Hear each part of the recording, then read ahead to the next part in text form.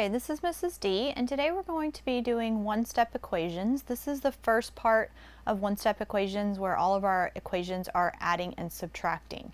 So let's go ahead and get started.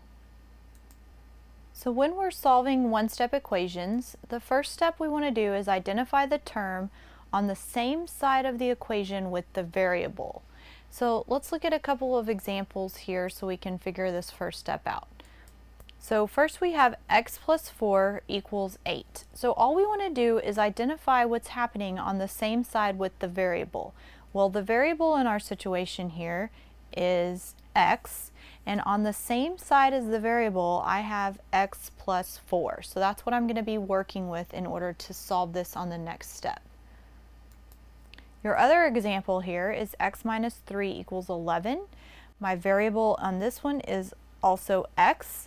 And in this case, on the same side as the variable, I have x minus 3. Now it's important to know when I say the same side, I'm talking about different sides of the equal sign. That's what's going to split our problem into two parts, side 1 and side 2. And we want to keep those sides balanced in order to solve for that x. So let's go on to the next step. Once we've identified what's going on the same side of that equal sign with our variable, next we want to balance the equation by performing the opposite operation on both sides of the equal sign.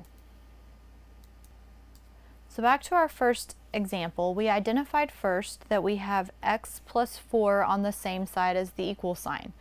Well, that means we're going to now perform the opposite operation, and the opposite operation of plus 4 is a minus 4, and then we want to do this on both sides of the equation. Whatever I do on one side of that equal sign, I have to also do on the other side. This is how I keep it balanced.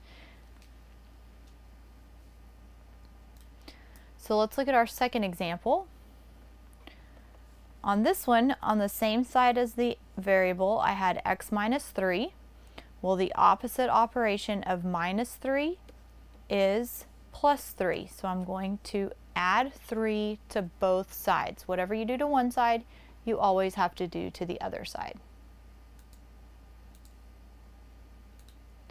So now that we've identified what's going on one side of the equation with the variable, and now we've also added our opposite, next we're going to isolate the variable by solving both sides of the equation to find the value of that variable. So again, we have x plus 4, and we decided in the second step that we were going to subtract 4 from both sides. So now let's go ahead and solve both sides. So on this side right here, I have 4 minus 4. Well, 4 minus 4 is 0. And 0 plus x just equals x. So now I have isolated my variable on the left side. All I have left is my variable x. On the right side, I'm going to solve 8 minus 4, and 8 minus 4 is 4. So now I have decided that 4 is what my x equals in this situation. For the next one, on the other example, we had x minus 3, and we decided we were going to add 3 so we could do the opposite. So when you solve this part right here, I have 3 minus 3, or in this case negative 3 plus 3, which equals 0, and 0 plus x equals x. So now I've isolated my variable on the left. On the right side, I'm going to solve 11 plus 3, which is 14. So for our second example, x equals 14. So after we've gone through our 3 steps here, let's go ahead and try a few practice problems by going through the process. First, we have 5 plus x equals 12. So we first want to identify what's happening on the same side as the variable. In this case, I have a plus 5. Even though the 5 is written first, it's still a positive 5. And so if I'm going to perform the opposite of plus 5 is minus 5. Whatever I do to one side, I have to do to the other side. So regardless of where this x is on the left side of the equal sign, that's still the side that I'm working with. Now I want to solve this, and 5 minus 5 is 0, so I have x left on the left side. 12 minus 5 is 7, and so now I have solved for x. Now, one thing I didn't show you yet that makes this really easy is you can take your answer, x equals 7, you can plug the 7 back into the original equation and solve it to check your work. So if I plug in a 7 here, 7 plus 5 equals 12, so I do know that this checks out. For our next example, we have x minus 10 equals 4. So again, let's identify what's happening on the same side as the variable. And in this case, I have minus 10. So I'm going to add 10, which is the opposite, to both sides. Once I've done that, I can go ahead and solve. Negative 10 plus 10 is 0. So on this side, I have x left. And then 4 plus 10 is 14.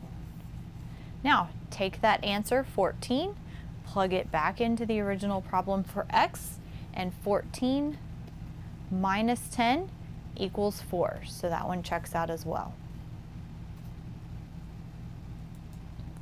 For our third example, we have x plus 13 equals 10. So let's identify on the same side as the variable. I have plus 13. So I'm going to do the opposite, which is minus 13 on both sides. 13 minus 13 cancels, so on the left side, all I have left is my variable x, and on the right side, 10 minus 13, we're going to use our integer rules.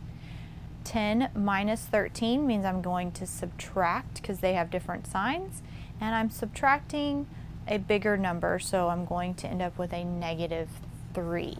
Again, you can solve it or check your work by plugging this in. So if I have a negative 3 plus 13, these have different signs, so I'm going to subtract, which is 10. And in this first situation with the original problem, 13 is bigger than negative 3. I'm sorry, 13 is bigger than 3, so that means I'm going to have a positive 10 as my answer. All right, let's go to the last example here. This one's written a little bit differently because the first thing I want to do is identify what's happening on the same side as the x. And in this case, the x happens to be on the right side of the equal sign. So I want you to go ahead and pause the video and follow the steps that we have to solve this, and try and solve this one on your own first, and then come back and we'll check it together. Okay, so the first thing we want to do after we've identified what's happening on the same side as the x, in this case, it's a negative 4, and the opposite of negative 4 is plus 4. Whatever I do to one side, I have to do to the other. So now I can go ahead and solve. So negative 4 plus 4 equals 0. So on this right side, I still have x left, and then 9 plus 4 on the left side equals 13.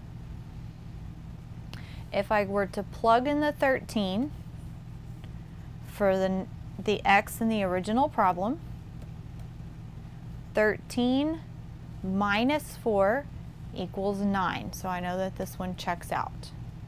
Another thing you can do with a problem like this, if you want to rewrite it to where you switch and have the x on the left side, you can do that. And in that case, you would write negative 4 plus x equals 9. As long as you keep everything the same as far as your terms and the positive or negative in front of each number or variable, then you can switch what's happening on the same side as the equal sign.